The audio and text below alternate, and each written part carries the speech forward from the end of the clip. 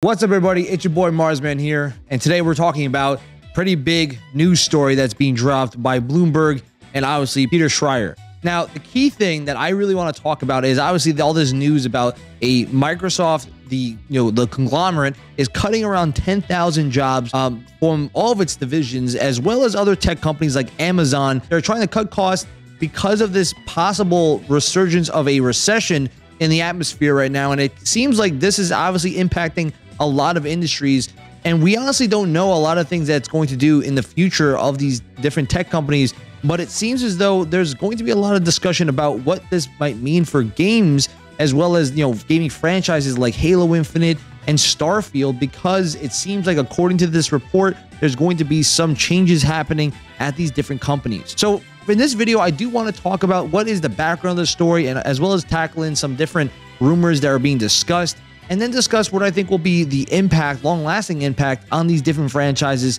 based on what we know so far. The key thing that we have to understand, everyone, is that this is just a brand new story being dropped, and we have to find out a lot of new information before we jump the gun on anything. I think right now, when I'm looking at the story itself, obviously the fact that you have Microsoft being, cutting a lot of jobs, and it seems as if for the past few years, they've been going in this route, trying to save as much money as possible.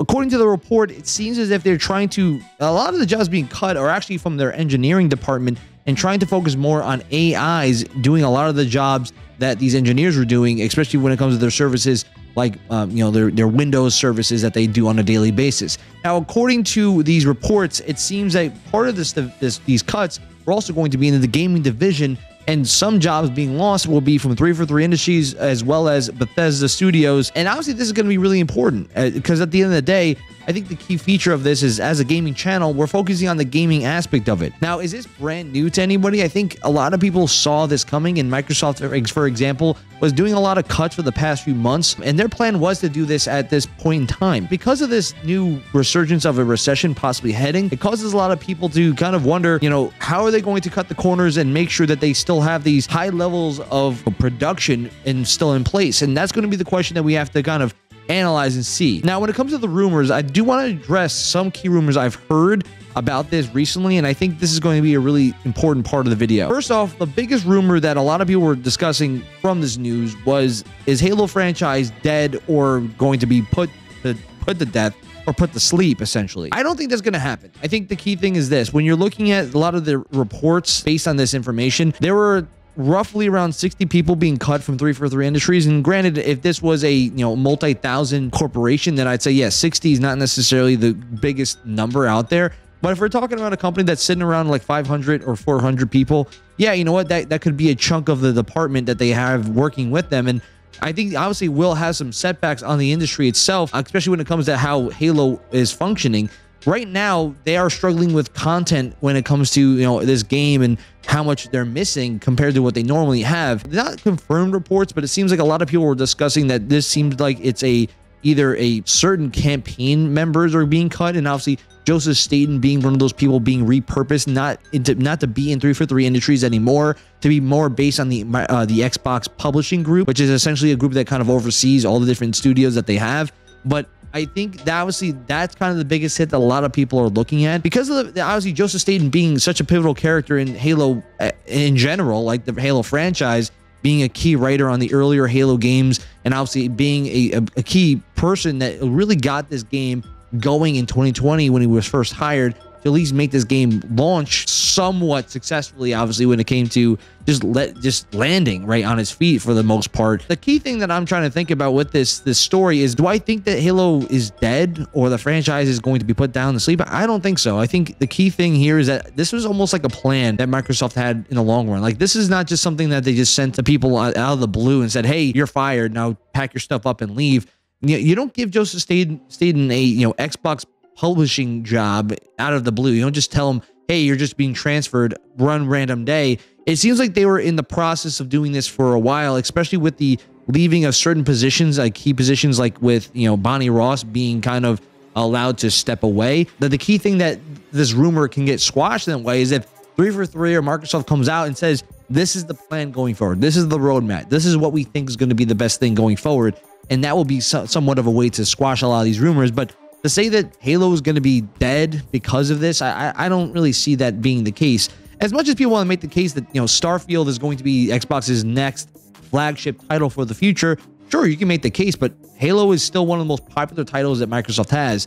And to say that it's going to just die or be put on a 10-year hiatus, Microsoft needs all the games they can get right now. Like, they need all the IPs that they can land at this point, and you're going to cut away one of the biggest IPs for this reason alone. Even if it's not for 343 that's going to take on Halo, they're going to give the company a different company Halo to run. I don't think they'll just say, yep, it's dead or it's going to sleep or anything like that. Now, the other one is about Starfield. A lot of people have been kind of storming the Twitterverse and saying, well, this is almost confirmed that Starfield's being delayed even further. Like, I don't think that's the case either.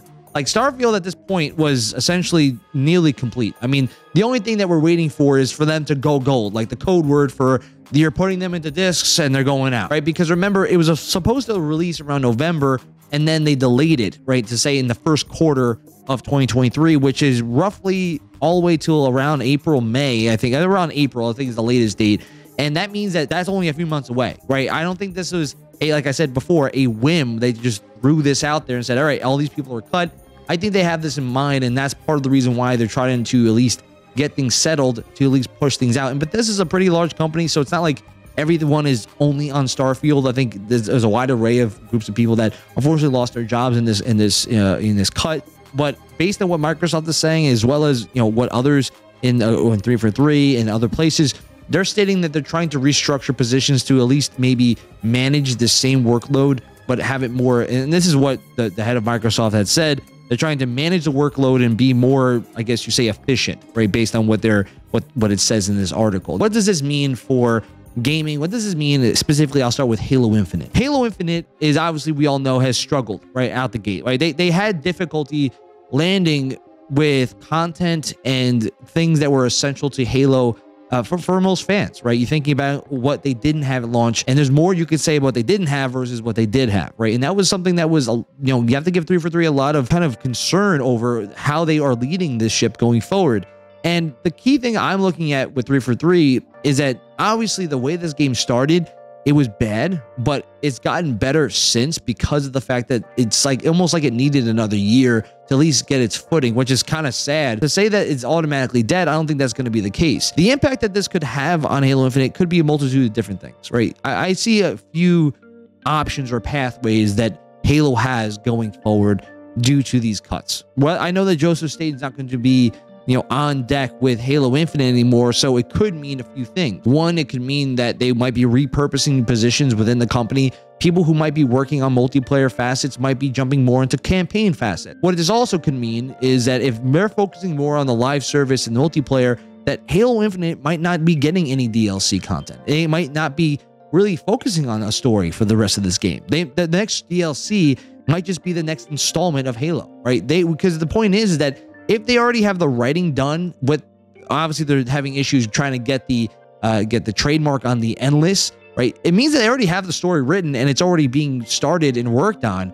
I don't think they're just going to throw that out and say, well, better luck in the next 10 years. I think they're going to just say, all right, well, we have everything written, we have everything going. It's now just about repurposing people to work for that. Obviously, the option of keeping everyone here and getting everything done efficiently is a great idea, but obviously losing people for 343 is obviously going to be difficult, right? The other option, and I think this one might be more likely to happen, is the combination of 343 being added to or working alongside another company to get more things out for Halo Infinite, or just Halo franchise in general. I think more likely at this point, it seems like a company like Certain Affinity, who's already been working on this Battle Royale mode for Halo Infinite, that they might be now, working more not just on the Battle Royale, but maybe on the multiplayer and even the campaign aspects, right? At the end of the day, you really think about it, Certain Affinity's, the head of Certain Affinity used to be a key designer for the multiplayer for Halo 2. So you have a lot of people that are close to the franchise in Certain Affinity, as well as 343 Industries. And now if you're trying to have the both of them work on Halo Infinite going forward, or the Halo franchise going forward, I don't necessarily think that is a bad thing. You might be saying to yourself, well, that just sounds like hopium. I think it's just being realistic. I think right now, the key thing is that you have to be calm in how you react to this. I think people that are jumping the gun, calling this the end all be all, the world ender, the way the world ends, the world's burning, all this stuff, I think we have to come and we have to see, right? Based off this article alone, it doesn't mean that Halo franchise is dead. It doesn't mean that Halo is not going to put out any more content for multiplayer or even story. It just means that there were cuts that happened.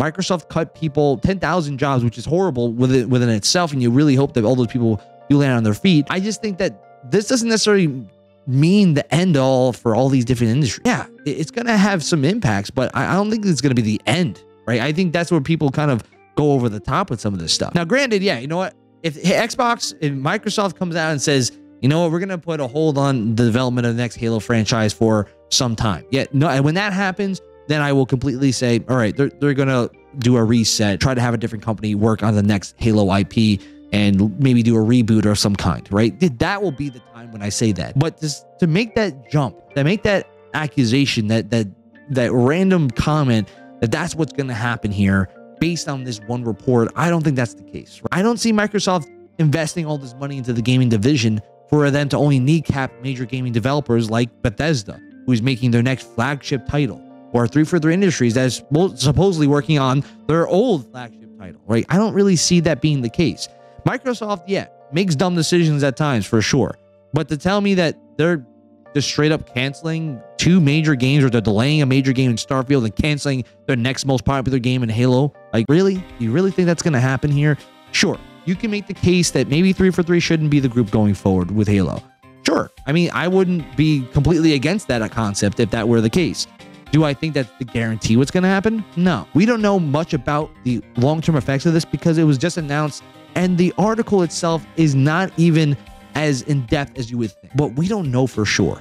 Until the day comes that Microsoft or 343 or Bethesda comes out and says, this is what's going to happen next, then we don't know, right? So the key thing is calm the waters. We have no idea what's going to happen next. The key thing is just try to at least look at what the facts are and make assumptions based on those facts. Until you get the information, I think we have to just wait and see, right? That's kind of the goal here. Not saying that, yeah, don't think about it. I'm not saying just look blindly and just enjoy yourself.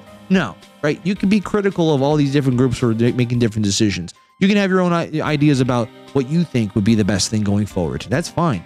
But at the end of the day, we have to be realistic. We have to look at the situation, look at what the IPs we're talking about, and do you really think that they're going to drop Halo like that fast? I really don't think so. We just need to hope that this does not have drastic impacts for the negative going forward. We have to see what happens. But obviously, I want you guys to tell me what you think, and I want you to drop that in the comments below. Obviously, you can catch me on Twitch. I do live streams daily. We play a lot of different games out there, all different platforms, so please drop by, and I'd love to see you there. You can also follow me on Twitter and Discord, and that is also located in the description below. Until next time, guys, this is Marsman from Marsman Gaming, signing off. Peace out, guys.